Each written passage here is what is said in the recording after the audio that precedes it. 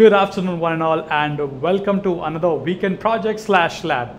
So in this video we are going to learn and experiment with AWS Glue. So the ask for this project is essentially we have certain files which is sitting on S3. These files have nested objects, essentially some JSON which is nested, right?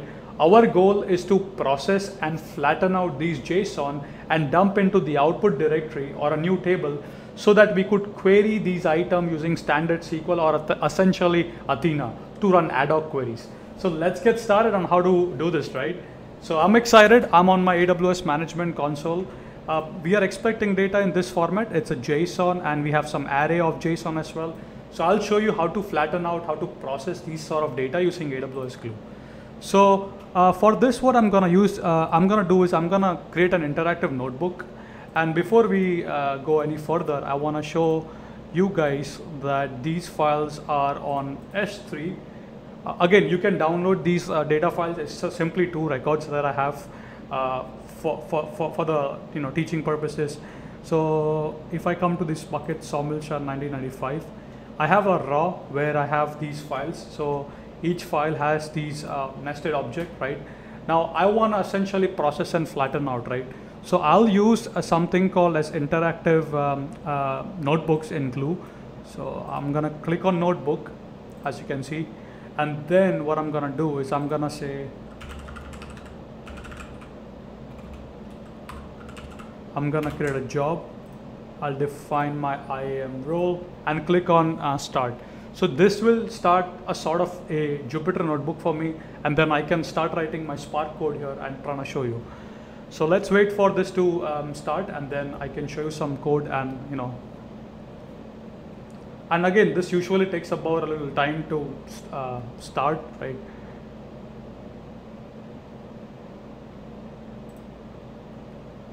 All right, so we have our notebook almost there. The notebook is almost ready. Okay, so this is our notebook. So first of all, I'll create a Glue context or a Spark session, right?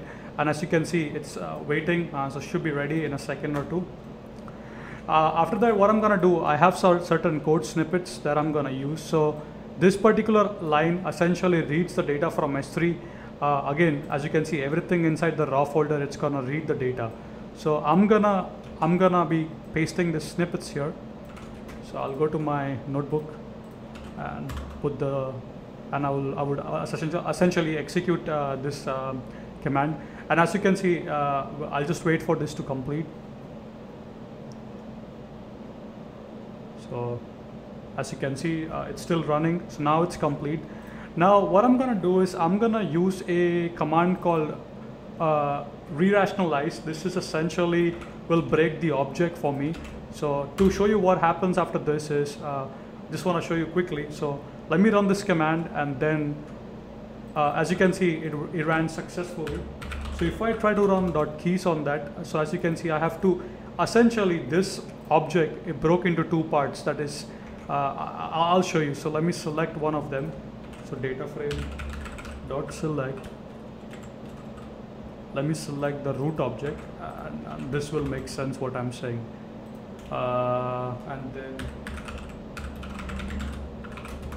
do a print schema. So okay, so if you observe name, first name, last name, and job, right? So first name, last name, and this essentially it created a one object.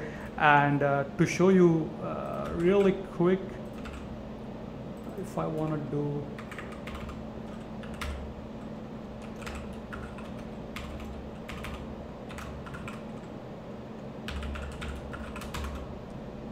if this works, hopefully. All right, so if you observe, essentially sawmill, so my first name, last name is a one object in the data frame. And let's take a look at the second item in the, so this would be roots.jobs, right? So I'll essentially put this one, and I just want to show you the data frame, how it looks like. So if you observe what it did, since this is like a one-to-many, right? A person has many jobs. So the many part, it essentially broke into a separate entity, right? So now I have 2 data frame, and now I can store this on S3. So I can simply iterate over this, and I have a simple code here for frame in data frame.keys. it's going to dump all the files to my S3 in a 2 folder. So if you observe my screen, I'm creating a table name for each particular entity, right? So if I run this particular cell, hopefully should be done in a second or two. So yeah, this is okay. Now if I go to my S3 and if I try to show you, if I go to the buckets, if I refresh, I have a output folder here, and I have 2 tables, as you can see, root, and of course whatever name you want to give, you can give the appropriate name. But what this gives me an ability is, now I'm going to stop my notebook.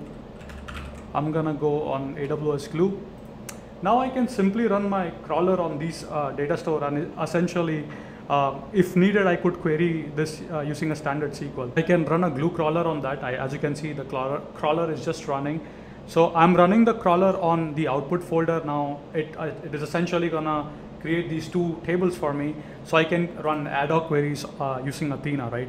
So basically, if I run this now, as you can see, I have my table 1, which is root 1, right? Sawmill Lithin, and here I have a an index as well, right? So now I can run the second one, and as you can see, software, this, that, I have an index and of course the document ID.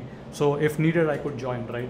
So what happened, if you observed, is in this process, we broke a complex structure into its own tables. So for example, this became name.firstname, name.lastname, and the array, which had multiple objects, essentially is broken down into a separate table. So if needed, now you could join and essentially do a further processing if needed, right? But yeah, that's how essentially you can if you have nested objects, you can break your nested objects into separate tables, and then if needed, you could select or join entity and perform further ETL action. Thank you so much for watching. I hope this video would be useful. I'll try to leave the pseudocode in the description, so if you have any more question, list your question in the comments and we'll try my best to answer that, right? So again, as I said, right, if you have unstructured data on S3, use a glue to identify the schema.